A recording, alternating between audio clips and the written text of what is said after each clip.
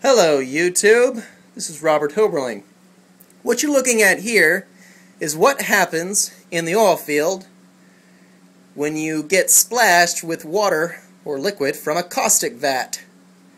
In a caustic vat we use sodium hydroxide in such a high concentration that in 3 seconds or 2 seconds of exposure it'll eat through the grime, and it's still eating through my skin even though I wash it off. Ow, that drilling hurts. Ow.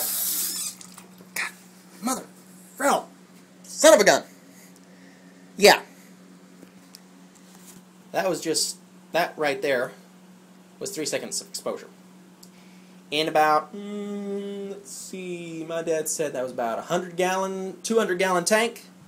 He uses 5 gallons worth of solid NaOH, sodium hydroxide, which will eat rust off of anything within 1 day.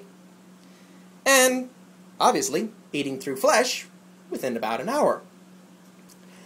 So, YouTube, lesson for the day: never stick your arm in a caustic vat.